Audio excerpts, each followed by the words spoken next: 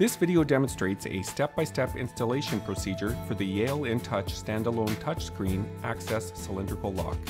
Prior to starting the installation process, ensure that the door is prepped as shown in the attached PDF illustration.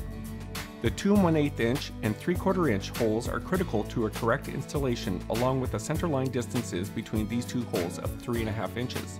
The 1 inch diameter latch bolt hole is equally critical in the successful installation of this lock. For the purposes of this video, we will demonstrate the installation of this lock into a prepped door, 1 3/4 inches thick and having a 2 3/4 inch back set. With the door prep verified, the lock is now ready to remove from the packaging. Parts as follows should be verified as being in the carton.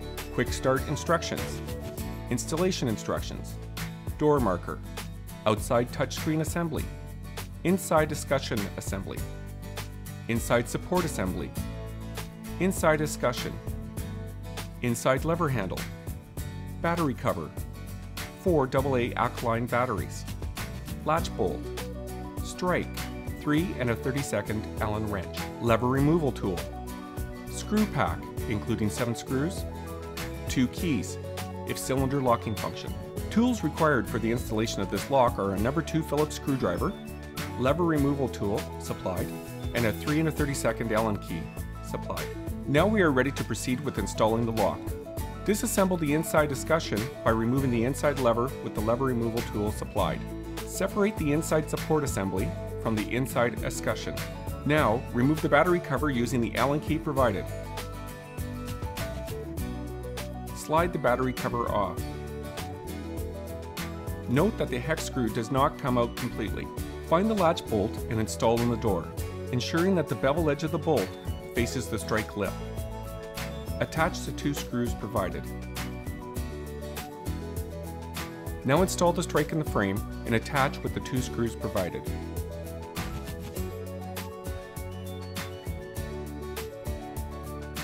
Take the outside assembly and insert assembly through the 2 1/8 inch hole in door. Ensure that the lock frame engages with the latch bolt tails as shown. Latch bolt tails must engage the lock frame to operate correctly. Do not force the latch bolt and lock frame if it will not engage. Remove the outside assembly and check door prep dimensions.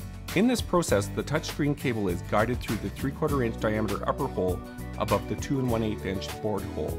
Now guide the motor cable through the rectangular hole on the inside support assembly while carefully sliding the inside support assembly over the outside assembly. Once fitted, secure both assemblies with the 2 No. 10 32 by 2.5 inch flathead machine screws from the screw pack. Do not over tighten. Now attach the motor cable connector to the inside escutcheon PC board header marked motor. Attach the touchscreen connector cable to the inside escutcheon PC board header as shown. Select Easy or Advanced mode using the switch on the back of the PC board as shown. This is most critical for programming purposes. For the purpose of this video, we will demonstrate the Easy mode. Now slide the inside discussion over the inside support assembly.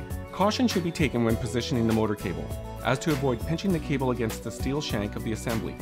Additionally, the touchscreen wire cable should be folded in the form of a Z against the back recessed area of the escutcheon assembly as shown.